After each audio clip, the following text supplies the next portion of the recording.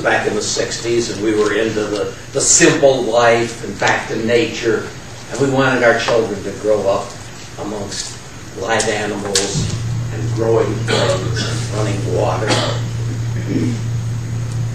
Among other things, we kept a couple of dozen chickens. And our chickens did what comes naturally to chickens. They ate bugs. They fertilized the yard. They woke us up, and they kept us entertained with their social foibles. But the chickens also gave us an opportunity for presenting various important life lessons for our daughter. You know, things about life and death and the inconstancy of the male in affairs of the heart. Eggs in one basket. That's all. We gathered eggs every day. And a couple times a week we'd take eggs into town to the Dewdrop Inn and trade them in on breakfast. That is, my wife gathered most of the eggs. And our daughter Antonia gathered some of the eggs. But it was always up to me to get the eggs from under the little red hen. Most of our chickens were anonymous, but we all knew who we were talking about when we said those dreaded words, the little red hen. The little red hen was not a nice person. Not the sort of person that you would want to encounter in a dark alley. Most of us weren't too thrilled about encountering her in that alley.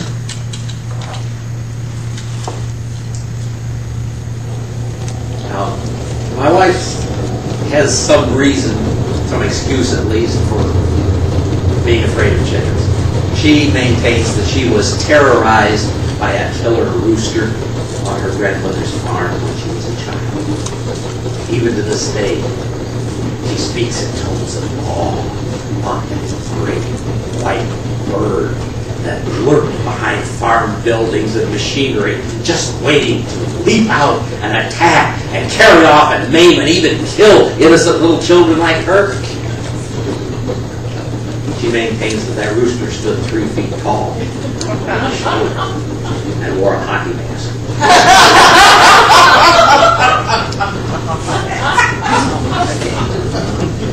But I was determined that my daughter was not going to grow up being afraid of chickens. Well, my wife assures me as that we move into the 21st century, chicken fear is going to be less and less an issue. So I thought I would apply the scientific method. So Antonia and I sat down at the kitchen table to talk about chickens. And more specifically, the little red hen.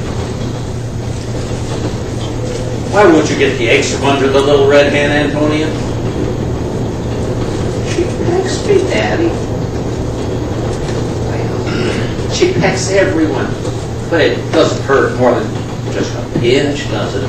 Well, aren't you about 50 times bigger than the little red hen? Yeah. Aren't you about 1,000,000 times smarter than the little red hen? Well, now look, Antonia. We own the little red hen. She belongs to us. We feed her. We house her. And it's part of the deal that we get to have the eggs.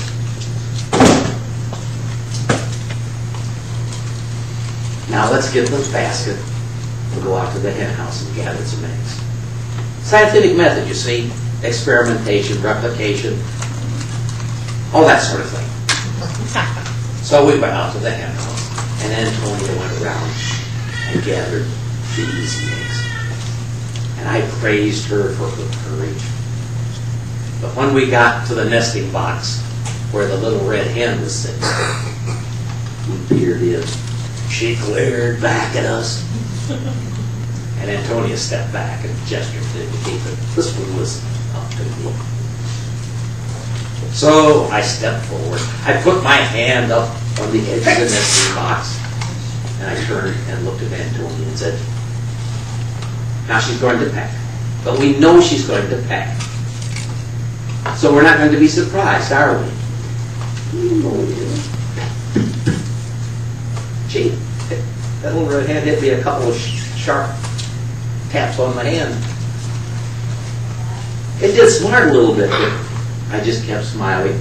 Now, Antonia, I don't want to tease her, so I'm just going to slide my hand under and take the eggs.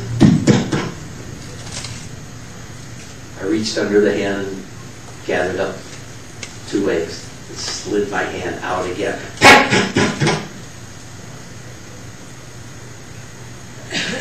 And I held up the 2 eggs to demonstrate my point. Oh, yuck! Antonia. So I looked. And my hand was covered with blood. That hen had picked a hole about the size of a dime in the back of my hand, and I think she must have been going for an hour. I don't know what she had in that nesting box, a machete maybe, or a shingling hatchet.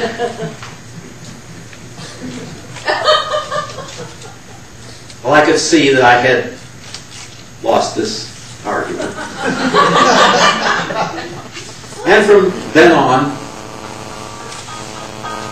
I gathered all the eggs, all the time. And as for the little red hen, well, I left her alone. She just doesn't understand the scientific method.